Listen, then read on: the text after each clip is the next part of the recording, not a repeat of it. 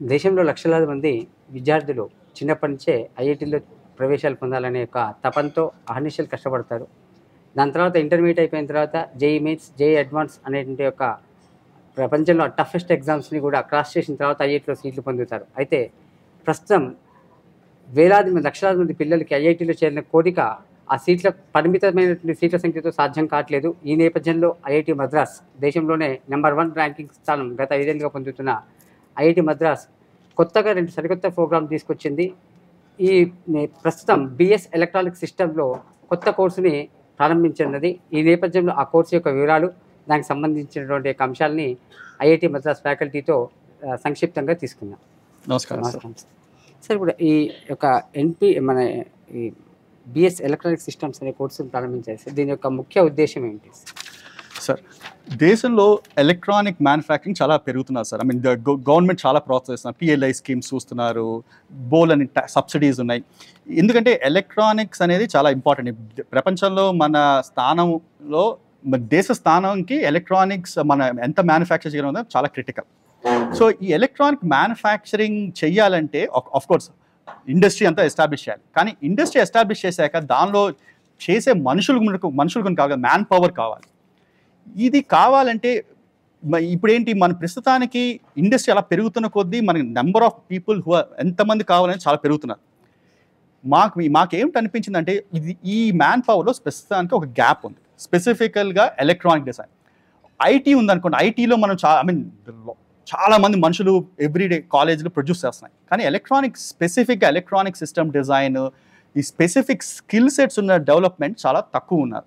Okay, so ఈ గ్యాప్ని తగ్గించడం కోసం చాలా ఇండస్ట్రీతో మాట్లాడి ఇందులో బాగా పనిచేస్తున్న వాళ్ళతో మాట్లాడి ఈ స్పెసిఫిక్ కోర్స్ డిజైన్ చేశాం సార్. ఓకే, సో ఆ మెయిన్ గోల్ ఏంటంటే ఈ కోర్స్ని బయటకు వచ్చిన వాళ్ళు will be ready to be absorbed in electronic industry sir. Okay sir. And already ఇప్పుడు ఎన్పిటిఎల్లో ఇటువంటి కోర్సులు ఉన్నాయి కదా సార్. అంటే బయట ఉన్న వాళ్ళంతా చేసుకోవచ్చు. ఈ పర్టికులర్గా ఇక్కడ పెడితే దీనివల్ల ఉండగోరే ప్రయోజనం. ఓకే, సో ఎన్పిటిఎల్ కోర్స్ ప్రస్తుతానికి ఏంటి, మీకు నచ్చితే ఆ కోర్స్ చేస్తారు. ఓకే, మీకు నచ్చితే కోర్స్ చేసి ఫినిష్ చేస్తారు. ఎప్పుడైనా బీటెక్ ఎందుకు చేస్తాం? బీటెక్ ఏంటంటే ఇదేంటి స్పెసిఫిక్గా ఈ సీక్వెన్స్ ఆఫ్ కోర్సెస్ చేయాలి. సీక్వెన్సెస్ ఆఫ్ కోర్స్ చేసి ఒక ప్రెషర్ ఉంటుంది అన్నమాట. మీకు ఇది కంప్లీట్ చేయాలి, ఈ కోర్స్ కంప్లీట్ చేయాలి, ఈ కోర్స్ కంప్లీట్ చేయాలి. సో ఇలాంటి ఒక కరిక్యులం తయారు చేస్తే ఆ specific set of courses correct ఆర్డర్లో చేస్తే వచ్చే knowledge is very different from ర్యాండమ్గా ఒక కోర్స్ చేయడానికి వచ్చే చాలా తేడా ఉంటుంది.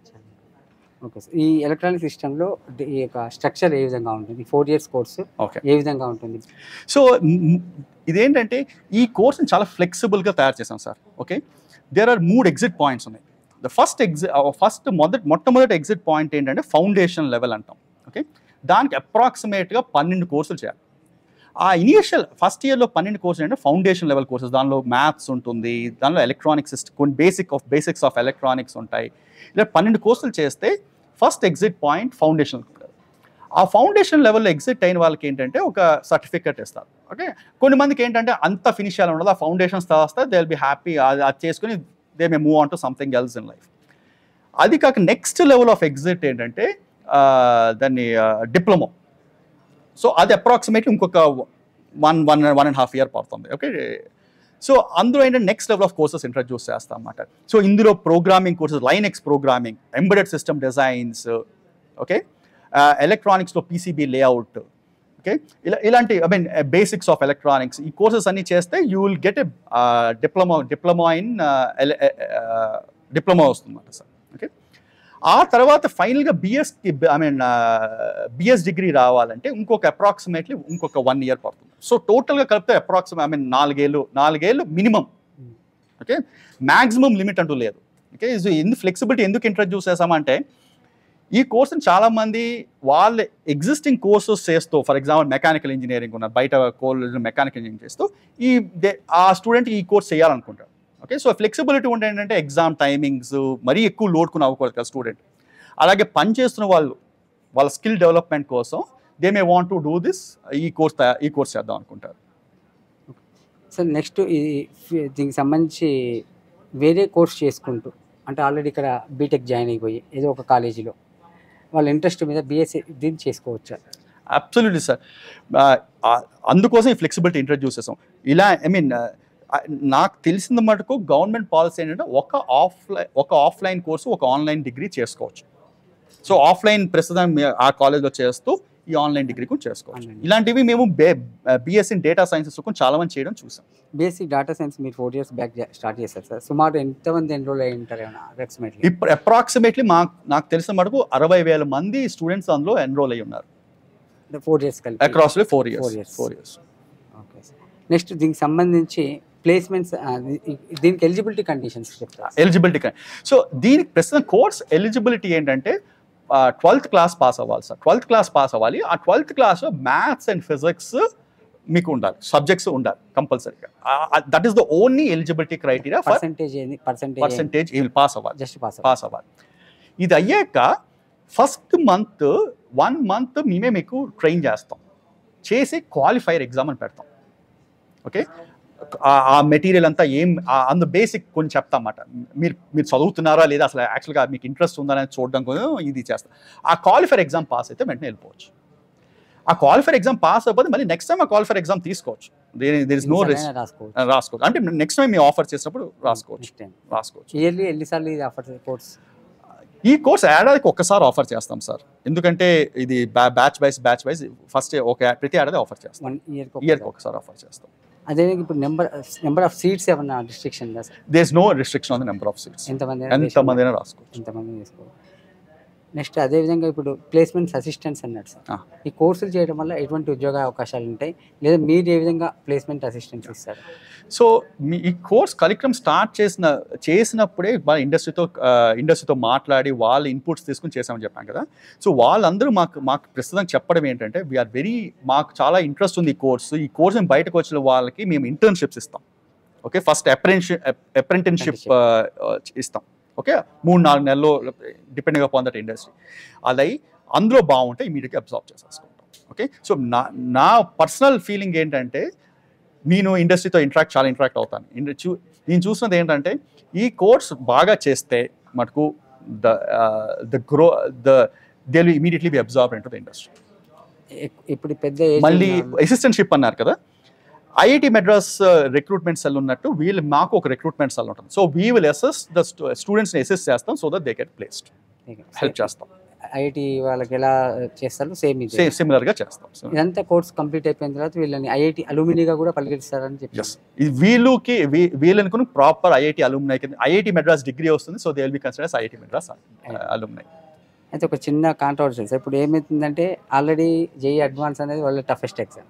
దాన్ని రాసి అక్కడికి వచ్చిన వాళ్ళు ఇంట్లో కూర్చొని చదివిన వాళ్ళు ఇద్దరు ఈక్వల్ అయిపోతున్నారు సార్. ఈక్వల్ అంటే సార్ ఇది 2 వేరే కోర్సులు సార్. ఓకే, ఒకటి మామూలు బీటెక్ డిగ్రీ ఎలక్ట్రికల్ ఇంజనీరింగ్, అది చాలా బ్రాడ్ డిగ్రీ. ఓకే, సో వాళ్ళు వేరే రకరకాలు నేర్చుకుంటారు. ఓకే, వాళ్ళ నాలెడ్జ్ బేస్ వేరే ఉంటుంది. వేరాస్ ఇందులో నేర్చుకునేది ఏంటంటే this specific for electronic industry and electronic system design. Okay, so ఆ విధంగా తేడా ఉంటుంది. బట్ సేయింగ్ దట్ ఏంటంటే ఇద్దరు అలూమ్నై. I mean, there's no distinction from an alumnus perspective, but he's a BTech from IIT Madras, he's a BS degree. Fee structure ఎలా ఉంటుంది?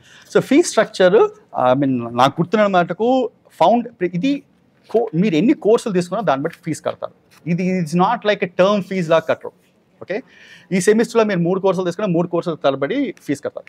Approximate numbers ఏంటంటే foundation level finish చేయడానికి మీకు అప్రాక్సిమేట్లీ 80,000 పడుతుంది foundation. ఇది diploma చేయడానికి అప్రాక్సిమేట్లీ ఎగ్జాక్ట్ నెంబర్స్ వెబ్సైట్లో ఉన్నాయి, 2.5 lakhs పడుతుంది. బిఎస్ ఫినిష్ చేయడానికి అప్రాక్సిమేట్ 5.5 lakhs 5.4 lakhs పడుతుంది సార్. ఇది మళ్ళీ ఏంటంటే GOI రూల్స్ ప్రకారం లాట్ ఆఫ్ ఫైనాన్షియల్ అసిస్టెన్స్ కూడా ఉంటుంది. ఒకవేళ financial income less than 5 lakhs అంటే ఇంత సబ్సిడీ ఉంది, లెస్ దాన్ 1 lakh అంటే ఇంకా ఎక్కువ సబ్సిడీ ఉంది. అది కాక మీరు బాగా పర్ఫామ్ చేస్తే మీకు దాన్ని బట్టి కొన్ని స్కాలర్షిప్స్ కొని అవకాశం ఉంది. ఇంకా దీని గురించి ఏమన్నా విద్యార్థులకి సార్ ఇది ఏంటంటే నా పర్సనల్ ప్రకారం నా పర్సనల్ వ్యూ ఏంటంటే ఇది చాలా important thing. So India grow అవుతున్నారు, electronics or going to play చాలా పెద్ద మేజర్ రోల్ ప్లే చేస్తుంది. ఓకే, 5G చూస్తాం, 5G equipment manufacturing, cell phone manufacturing, computer manufacturing, made in India schemes, వీటికి చాలామంది స్కిల్డ్ పీపుల్ కావాలి. ఇది చాలా ఆలోచించి చాలా ఆలోచించి క్లుప్తంగా డెవలప్ చేసిన కోర్స్ సార్ ఇది. ఇదేంటంటే ఇది తీసుకుని సమంగా చదివి ఈ కోర్సెస్ అన్నీ కంప్లీట్ చేసి బయటకు వస్తే ఇండియాలో చాలా ఆపర్చునిటీస్ ఉంది. ఓకే, అది పర్సనల్గా వాళ్ళకి డెవలప్ అవుతుంది, India country as a country also it's very very very beneficial. ఇంకొకటి సార్, ఇప్పుడు ఏజ్డ్ పర్సన్స్ ఉంటారు, 40+ ఆర్ 50 వచ్చి వాళ్ళు ఈ కోర్స్ చేస్తే వాళ్ళకి ప్లేస్మెంట్స్ అవకాశాలు ఉంటాయి? Absolute sir. మేము బిఎస్ ఇది డేటా సైన్సెస్ ఉంది కదా, దానిలో we see a lot of senior people taking those courses driving to completion. ఎందుకంటే వాళ్ళు ఏంటంటే ఒక ఫీల్డ్ నుంచి ఇంకో ఫీల్డ్కి మారుదాం అనుకుంటారు కొంతమంది. సో వాళ్ళకి దిస్ అ గుడ్ ఆపర్చునిటీ. ఎందుకంటే మళ్ళీ కాలేజ్కి వెళ్ళి కూర్చుని చదవకుండా ఆన్లైన్ చేస్తూ we can get a degree and we can also learn a lot of things. So అదే విధంగా నాకు తెలిసిన మటుకు ఈ ఎలక్ట్రానిక్ డిజైన్లో మేము చూస్తాం. I'm hoping that senior people కొన్ని జాయిన్ అవుతారని. దీనికి సంబంధించిన ముఖ్య తేదీలు? ఓకే, దీనికి నాకు తెలిసిన మటుకు ఈ June 25th admissions are closing. Okay, ఇది online application. So June 25th close అయితే నెక్స్ట్ మంత్ నుంచి I think the qualifier batch will start.